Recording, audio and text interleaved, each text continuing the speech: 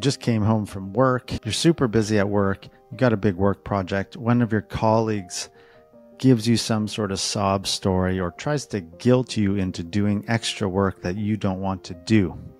Or maybe you just were hanging out with some friends, or maybe even your partner, and you got guilt tripped into feeling badly about something and then doing something for somebody else that you kind of knew you should not be doing, that you are being manipulated into doing, yet you can't manage those feelings of guilt or whatever it is that cause you to agree to things that you know are not something you should be agreeing to. Chances are you also can relate to a moment where you've done that to somebody else, okay? If you're human, I'm sure you've done that at some point. None of us are perfect. That's okay. In today's video, we are going to explore guilt tripping. We are going to explore emotional manipulation and how people use that against us, and maybe even how we may use that against other people. My name is Mike Stroh. This is the Starts With Me channel. I'm a therapist, a mindfulness teacher, a public speaker, and somebody in long-term recovery from addiction and mental illness. And all these videos are really just to help you increase your capacity for resilience and well-being and to navigate the world a little bit more the way you want to. So back to the guilt tripping. Another clear example might be you're hanging out with your family. Maybe it's a sibling, a parent, a cousin comes up to you and says, you know, you should really come to these family gatherings more often. Mom's really sad that you don't make more of an effort. And maybe that's coming from your dad or your mom, whoever it is, okay?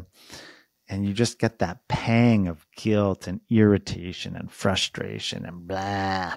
Oh, and you don't know what to do. You know it's not okay. Find yourself a little bit confused, and perhaps you make a decision that you will regret.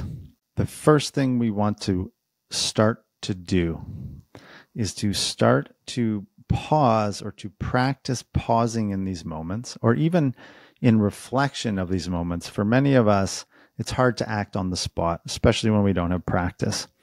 So perhaps just grab a piece of paper or consider, okay, what are situations upon which I am being guilt tripped or manipulated through guilt to do something I don't want to do. So just get a bit of space from that. Wow, here's a situation where that's happening. I know I acted in a way I didn't want to act, and I know in the future I don't want to do that again. Or maybe even you want to address a situation that happened recently where you were guilt tripped into doing something you don't want to do. So just clarify that first, okay? What's the situation? Where did it go wrong? Do I want to address it? Or do I just want to develop some skills to reduce it from happening again? Once you have a bit of that clarified in your mind, okay, or on paper, we're going to start building one of the first skills, if you will, staying on our side of the street. What do I mean by that? We are responsible for our behavior. We are not responsible for other people's behavior, and we are not responsible for other people's feelings. That is really important. I would say we are responsible to treat people with dignity and respect and honesty. Nevertheless, if they react negatively to us saying no, that's not our problem. And this is where guilt trippers and manipulative people, I don't like throwing around the word narcissist, but you could use that here. This is where people use our own moral integrity against us. And maybe they're doing it unconsciously. I don't know. It doesn't actually matter. What matters is that you remember you're not responsible for their behavior. You're not responsible for their feelings. You are responsible to be assertive and act with honesty and integrity. So that's our side of the street. What did I do? What did I agree to? How did I behave? What can I control? Right? Okay. To whatever extent you can, you have influence and agency over your own choices and behavior. Okay. So for example, sibling comes and says, you don't spend much time with mom and dad. They feel badly about that. What's wrong with you? If you just spent more time with us, they'd be happier. Now, whether that's manipulation through the parents or who knows what your sibling's trying to get out of that, Doesn't matter, okay? Your part in this, I choose when I spend time with mom or dad. If mom or dad wants me to spend more time with them, then they need to come and talk to me about it. Or you could just be a bit more straight up.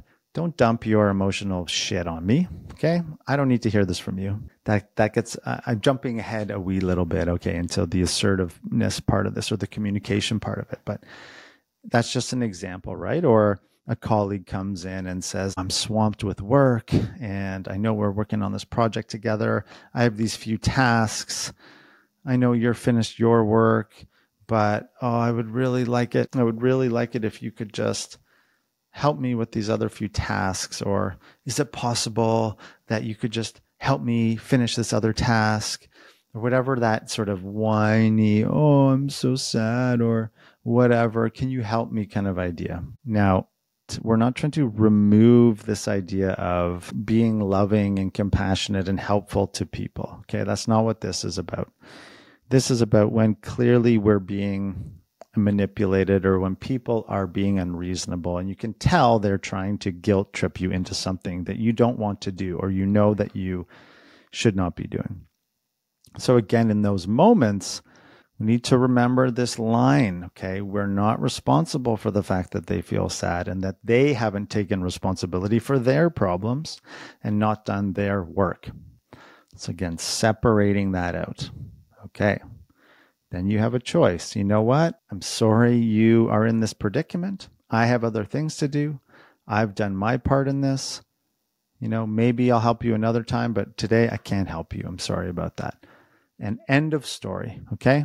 End of story. Often people will jump in with more excuses or rationalizations, or they'll try to stick their claws into you even more. Oh, you never helped me. Or, oh, they'll play some victim story or some sob story. And again, our practice is back inward. I'm not responsible for this person's crap. I'm responsible for my behavior. I've done everything I can. I'm acting ethically and responsibly, and I'm treating them with respect, and I'm choosing not to do this. Okay, a lot of these boundary issues often do come from family of origin or childhood issues or whatever it is, relationship traumas and problems. This video is not about getting into that stuff, although that can be helpful. This is really about clarifying again, where's the boundary? What's my side of the street? Can I say my piece with respect or to the best of my ability and constantly put up that boundary whenever somebody tries to cross it again and to dump onto us? I think I've made that clear. I hope I've made that clear. Please like this video if you find it helpful. Comment, share it, subscribe, and even consider supporting us on Patreon. That would be greatly appreciated. To sum up the video, remember, stay on our side of the street.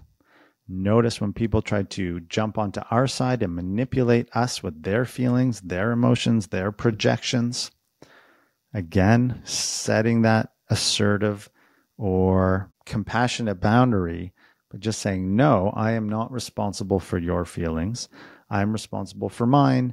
And I'm responsible for my behavior. And every time that person jumps and tries to weasel their way into our side of the street, again, that boundary comes up firm, assertive, straightforward. No secrets here. It's the repetition of this pattern. When we get better at this, people then start to realize they can't manipulate us. They may still try a little bit, or they may still try to guilt trip us. And if we are consistent or disciplined in this approach, they will go and try to do it to someone else, and they will start to leave us alone, ideally. If they don't, that's another opportunity for you to practice all these things and to set more firm, more strict boundaries, if you will. Remember, taking care of yourself when it's done honestly and ethically and virtuously, so to speak, that is the right thing to do. That is being a good person. So I wish you the best on your journey in navigating guilt-tripping people, in learning to set more assertive boundaries, in taking care of your well-being. It's a rinse and repeat. It's a practice. None of us are perfect. Okay, I hope you found that helpful. I wish you all the best. Take it easy. Peace out. I am very grateful that you watched to the end of this video. Please click one of the boxes to watch more of our content, and otherwise have a great day. Peace out.